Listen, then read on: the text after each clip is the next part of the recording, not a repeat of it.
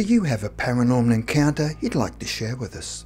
Send us an email with your story for a chance of it being featured on Weird World.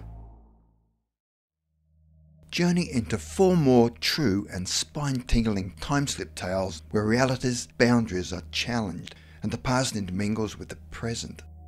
Accompany Maggie as her bus ride takes an uncanny detour to the 1940s. Tread lightly with Erica through a village lost out of time. Witness Amelia's eerie encounter with medieval echoes under an old oak tree. And join young Tom as he stumbles upon an apparition out of World War II. Such accounts demonstrate to us that time's fabric is more malleable than we think, intertwining past and present in ways beyond our comprehension. Bus trip back in time. It was the early 1970s and Maggie Bell was eager to move her family to a new suburban housing development being built near the rural village where they lived in Scotland. Money was tight, but the local council had approved them for a low-cost terrace in the new community. Before committing to the move, Maggie wanted to go view the housing estate, but her husband James was too busy with work to drive her. One Saturday morning in late summer, Maggie decided to take the bus out to see the houses with her 4 children, 2 young sons and slightly older son and daughter. They lived in a remote town, had to take one bus to the main station, then transfer to another line headed for the village near the housing development. The trip went smoothly until the second bus let them off at the end of the line, announcing it would go no further. Maggie asked the driver for directions to the new estate. He pointed them down a rural road, saying another bus headed that route would be by shortly to pick them up. Maggie herded the children along as they waited at the rickety old bus stop. After some minutes, a bus approached and they boarded. But Maggie immediately noticed that this was no modern public bus. It looked like something out of the 1940s, with wooden seats and manual controls. She considered they must be using old decommissioned buses out in this remote country area. When Maggie asked the driver about the housing development, he had no idea what she was talking about. Feeling increasingly uneasy, she moved to the back, where she noticed the other passengers dressed in remarkably outdated clothing, like wartime-era costumes. The motherly woman seated next to her kept glancing with curiosity at Maggie's stroller, a new compact collapsible model that had recently come onto the market. No one on board seemed to have seen anything like it before. Growing more frightened and disoriented, Maggie debated what to do as the bus lumbered along.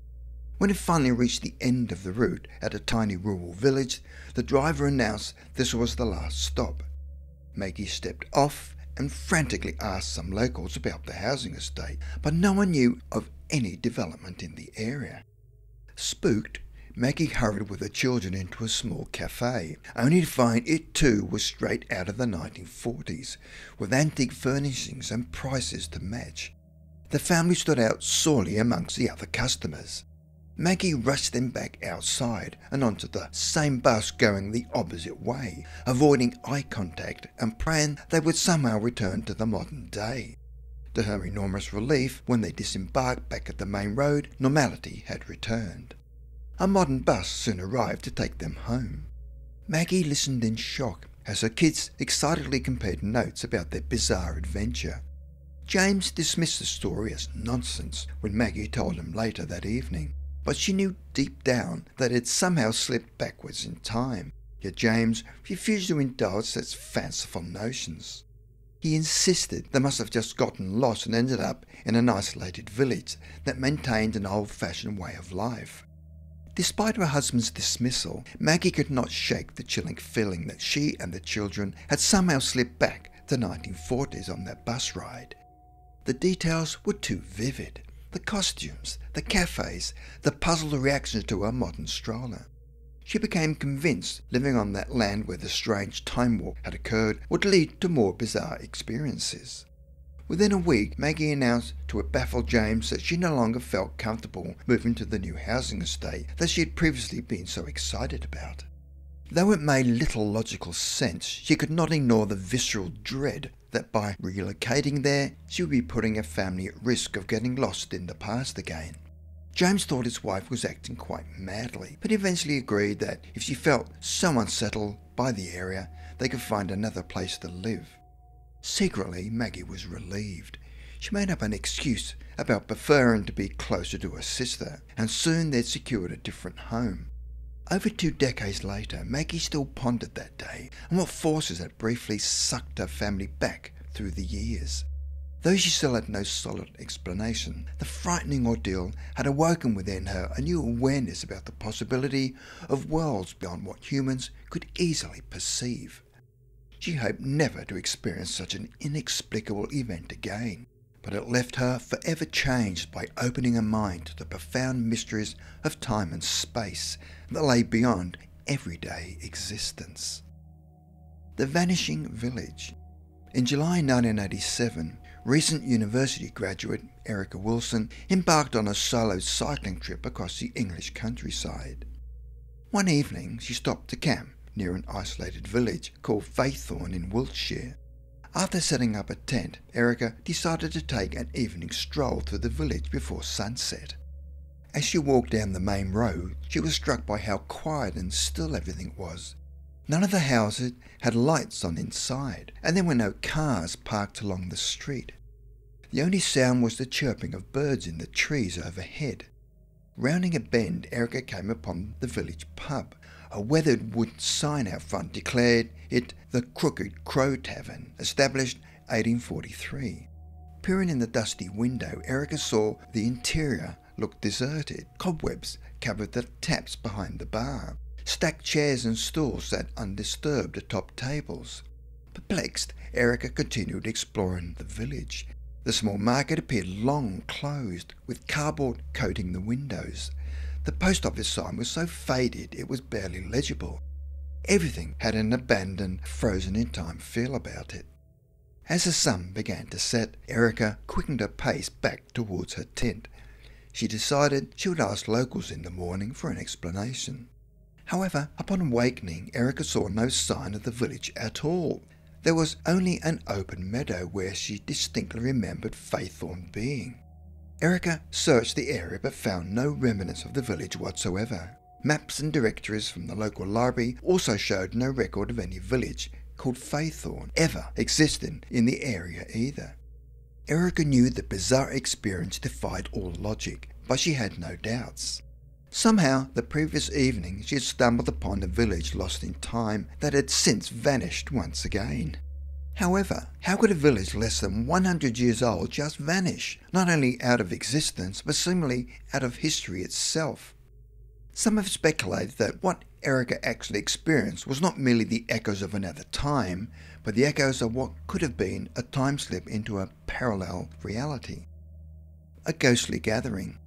On a chilly October evening in 2018, Amelia Edwards was taking an after-dinner stroll through the local cemetery in a small Cotswold village when a strange sight caught her attention.